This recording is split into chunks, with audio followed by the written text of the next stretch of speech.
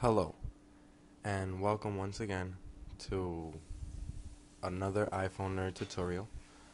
This one's Windows based. I don't know how the audio quality is going to be on this because I do not have a Windows microphone. My Mac had a built-in one, so the quality on that was pretty good. So not quite as good quality because I'm doing it on my iPhone. I'm recording the audio on my iPhone and putting it on here. But this is a very basic tutorial, and what we're going to be explaining today is basically how to restore from firmware 3.0. Let's say you upgraded, you don't want it anymore, and you just want to restore. How can we do that? That's going to be taught here today.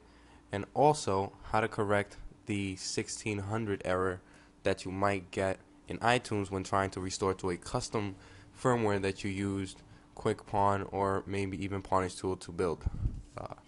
So let's get it started. First, you will need to download the tools to do this, and you can start by going to iPhoneNerd.com or whichever one of your favorite sites is. These things are already done on iPhone Nerd. If you want to get them from here, it's fine. You want to get it somewhere else, it's fine as well. We can go into the Downloads tab, and you will see Jailbreaking Tools. And if you click in there, you'll see QuickPawn Release Candidate 3. We need this, although it's very old, we need it just because it's going to help us get everything working properly. You also want to download go ahead and go into firmware and downloads as well. And you also want to download the 2.0.2 firmware for either the 2G or the 3G, whichever phone you're using. This is very important. They're labeled 2G and 3G, and it's very important that you pick the correct one, because if you don't pick the correct one, then this will not work. Once you have those things downloaded, I suggest you save them to the desktop. In my case, I have them in a firmware folder, which I have dedicated just to that. What you want to do is you want to extract QuickPawn Release Candidate 3 to your desktop, and then you want to go ahead and open it. Well, let's let that open. Once it opens, what you want to do is go ahead and select your device, which in this case would be the iPhone 3G, and you hit the blue arrow. You want to it should automatically try to find the firmware. In your case, it might. Mine's, I will browse for it and just let it know that it's right here. It's going to go ahead and load it. At this time, you want to plug in your iPhone regularly how it is. If it's at the emergency screen, then that's okay. You just want to leave it at the emergency screen. Just plug it in, close iTunes. If it boots up, just close iTunes. If you're on 2.2.1, stay where you're at. Just plug the iPhone in. Now, a little bit information before I continue.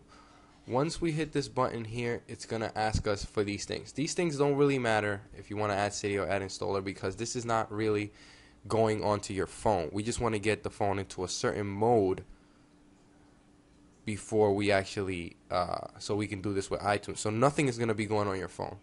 After this, when I hit next, it's going to tell me to verify that my phone has been connected. Once I connect my phone, which I'm not going to do it in this tutorial, but I'm going to make sure that I explain it thoroughly for you. Once you connect your phone, you can go ahead and hit the blue arrow again. And then once that happens, it's going to guide you through basic steps. And you should follow everything the screen says. It's first going to put the phone in recovery mode automatically. Then you're going to have to hold the home button in for 5 seconds. Then you're going to have to hold the power button in for 10 seconds. And then continue to hold, then release the power button and continue to hold the home button for an additional 30 seconds. Now, after that's done, QuickPawn will begin to send the commands to your phone.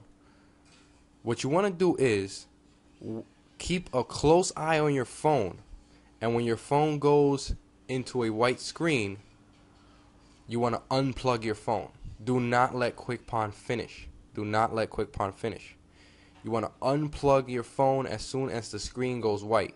You follow the steps, and as soon as the screen goes white, you want to unplug your phone. Once that's done, you want to close Quick Pawn, minimize any other things that you have, and you want to open up iTunes, which in my case isn't even on the desktop. And you want to open up iTunes. Once you get iTunes opened up, iTunes is going to tell you that it has found a phone in recovery mode. And we do basically the same steps that we've done in my previous tutorials, or that you did to upgrade. You hold the shift key if you are on Windows and click restore. And restore to the custom firmware, or if you're downgrading, restore to 2.2.1 or whichever firmware you want to restore down to. One of the things that I want to let you know is that regardless after you do this or not, you will be upgrading your baseband, which is your modem firmware, and that's not downgradable. You can unlock 2.2.1 using Ultra Snow. So once this is done and you're downgraded back to 2.2.1, if you're not upgrading, you can go ahead into Cydia and download that and unlock your phone. If you have any questions or found this tutorial confusing, just any suggestions or need any general help, you can send us an instant message at nerdsupport on aim.com.